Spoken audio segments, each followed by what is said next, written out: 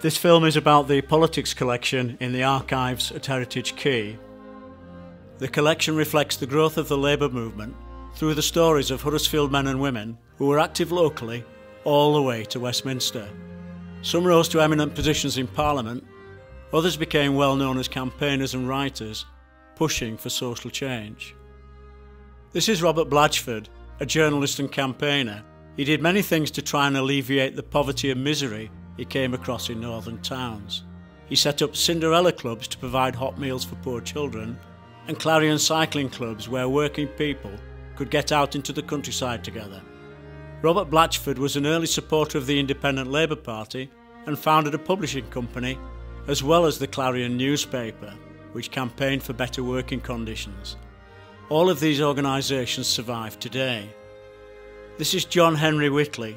He was a Halifax mill owner who was a Liberal MP for nearly 30 years. During that time, he achieved many social and industrial improvements for working people. J.H. Whitley became Speaker of the House of Commons and gave his name to Whitley Councils. What can you find out about Cinderella clubs and Whitley Councils?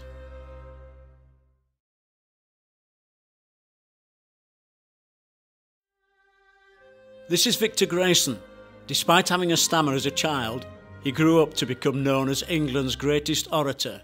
Huge crowds would turn out whenever he spoke in public. He was a radical speaker, known for his rousing words and witty responses to hecklers. He supported votes for women and the abolition of the House of Lords.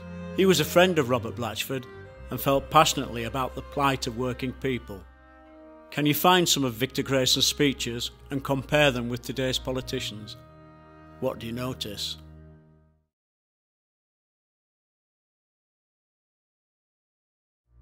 In 1907, Victor was elected as the Independent Labour Party candidate for Colne Valley.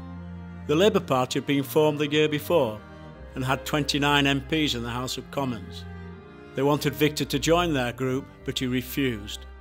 He continued to make controversial speeches and once called his fellow MPs a house of murderers because they refused to hold a debate on unemployment.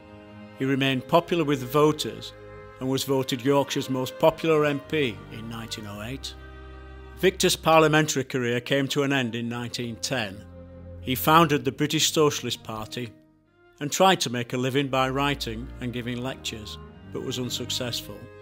After being invalided out of the army in 1918, following the death of his wife in childbirth, Victor was short of money. Despite this, he led a luxurious lifestyle. He dined out, smoked expensive cigars, and lived in an expensive part of London. There were many rumours about how he could afford all this, and in 1920 Victor was seen leaving his apartment with two strange men and carrying 2 suitcases. Victor was never seen again. For almost 20 years there were unconfirmed sightings of him, both at home and abroad, but his disappearance remains a mystery.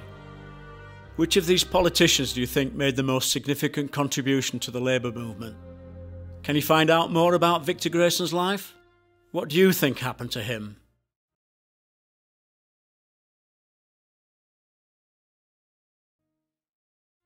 You can find out a lot more about politics here at Heritage Quay.